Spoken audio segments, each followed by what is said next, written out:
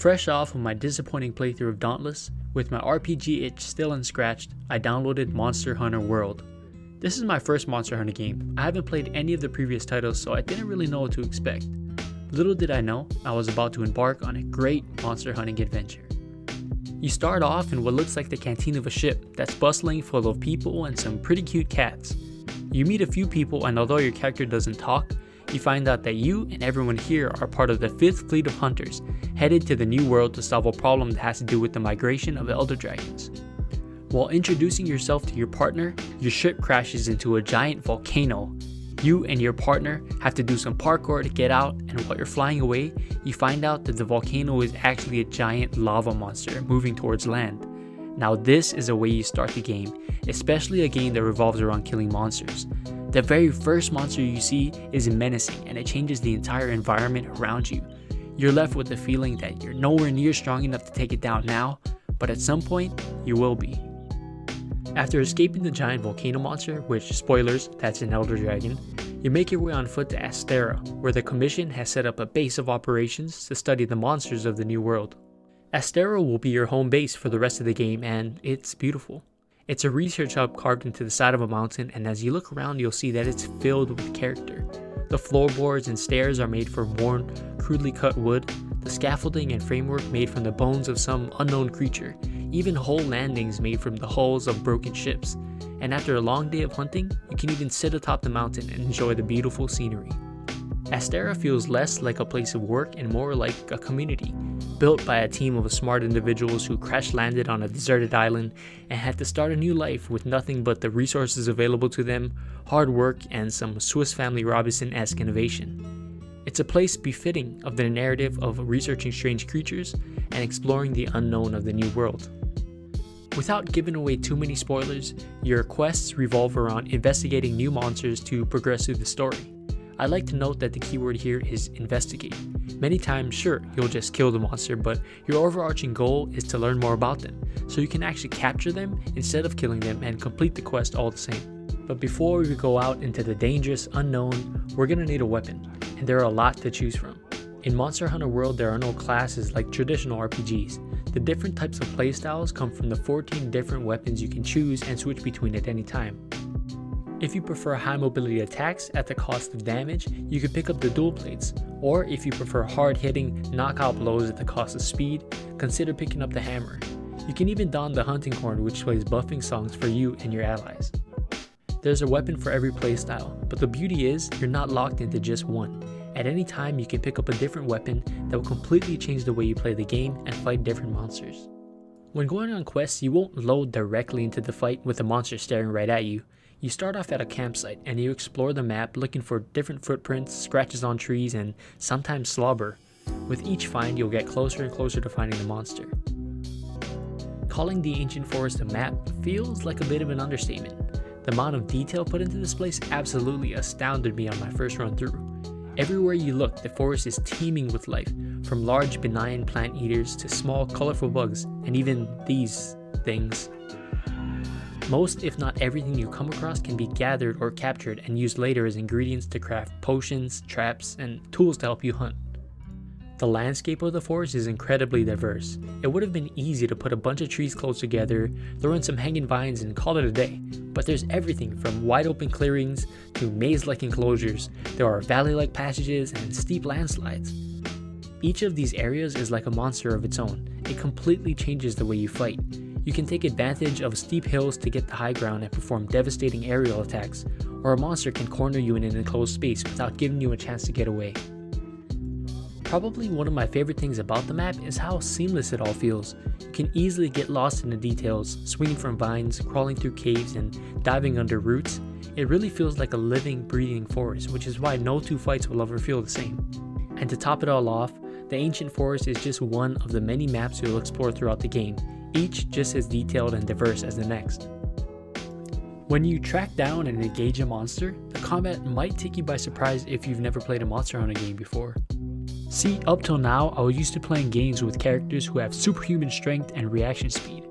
No matter how big and bulky my armor and weapons were, my character would swing them around as if they were as light as a feather. He was able to dodge and jump and change direction mid-air. Monster Hunter World's combat mechanics are much more realistic. They reward calculated decisions, patience, and knowledge about the weapon and the monster you're fighting, and honestly, I fell in love with it.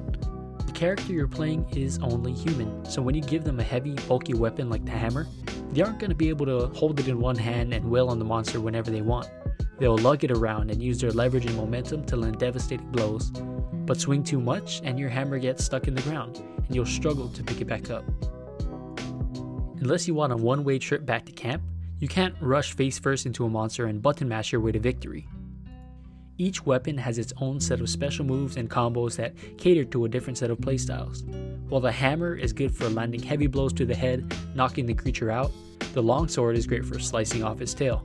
And while the dual blades have great combos for hitting the monster's underbelly, the insect glaive gives you the ability to jump into the air and hit it from above. For me, the combat system was a breath of fresh air. I love that it rewards players who take the time to really master a weapon. There's nothing that feels better than perfectly timing a counter-strike or successfully pulling off your combo without being interrupted. And trust me, being interrupted mid-combo is something you're going to want to get used to. Monsters in this game are not pushovers. Give them an opening and you'll find yourself either on your ass or back at camp. The monster AI is truly impressive and really adds to the immersion that you're actually fighting for your life against a monster. As you react to its movements, it's reacting to yours. Monsters will actively move their heads away from you as you try to get in position to bash it in. You finally corner a monster until it realizes it and does a large tail sweep to create room for it to dash away. You're just about to land the last hit of your devastating combo, only for the monster to roar a split second before and knock you out of the sky. You're low and trying to heal up while your teammates take aggro, he can smell the blood and immediately jumps on you, not giving you a chance to breathe. There have been numerous times during my playthrough when my friends and I would hit a stone wall. We would die to a monster over and over again, not being able to kill it. And as frustrating as it was, I loved it. This was what I was looking for. This was not a wall that could be broken by repeatedly ramming our heads against it. We needed to take a step back and approach it differently, whether that be with new weapon choices, upgraded armor, new potions, new strategy of attack. It was a true hunt, and it required skill. It wasn't a hack and slash with the illusion of death. When you finally take down a monster, you can carve it for its parts. You can use these parts to make new armor and weapons or upgrade previous ones. The parts you get from carving are totally random, but you can get additional parts by breaking off pieces of the monster in battle.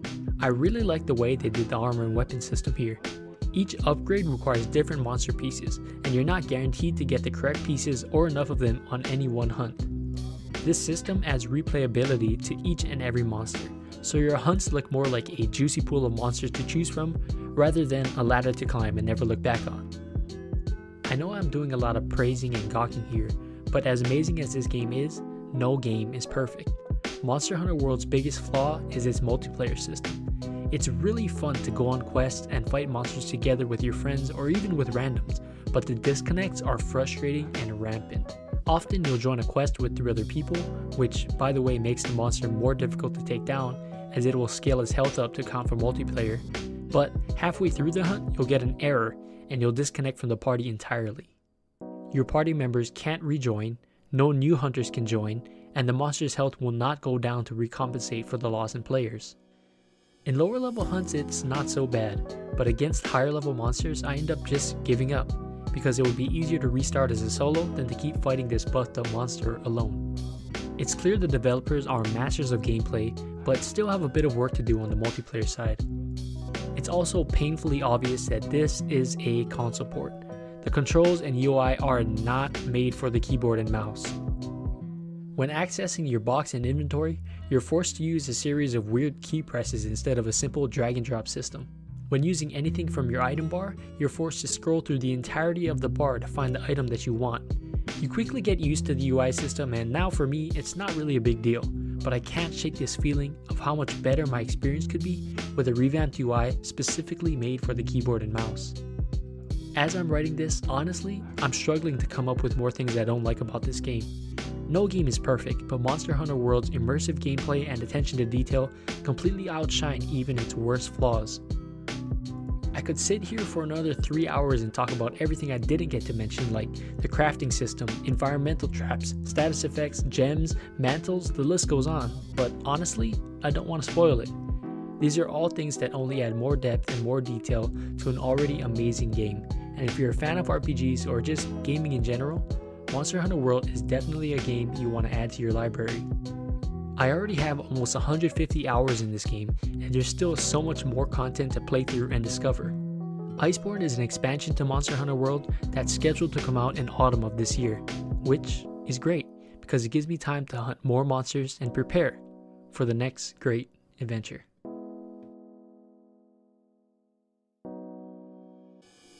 Hey guys, I hope you enjoyed that video. If you did, hit the like button and subscribe to my channel. It would really help me out. Also, I stream on Twitch every Mondays, Wednesdays, Fridays, and Sundays. Come hang out. I'll see you guys next time.